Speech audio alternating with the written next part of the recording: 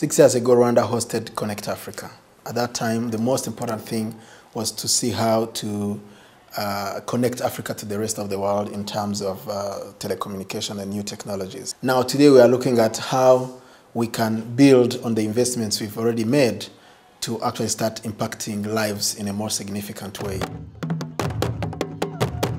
More than 2.5 million people using mobile financial solutions. It has helped the country deepen financial inclusion. It is making money move faster in the economy and therefore creating more value and creating a lot of jobs. We'll be talking about smart education, smart healthcare, smart government, smart businesses, smart agriculture.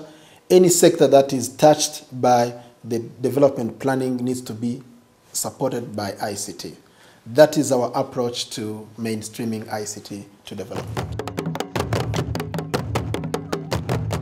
Well, we are completing our infrastructure rollout with 4G LTE network, a super fast network that is going to make broadband universally available in Rwanda within a space of 3 years. In parallel, we are building our skills. We are upgrading both in terms of quality and numbers of people that are trained in ICT. In fact, in parallel, we are building innovation with young people who will be able to develop applications and content that are going to transform how business is done in the different sectors. The government encourages government officials to use different social media platforms, Twitter, Facebook, and others, so that the government remains in touch with the people, and especially the young people.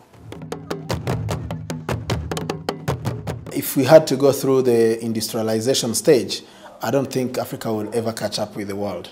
So now the globe is entering into a numeric economy or a knowledge economy, and this is the opportunity for us to catch up.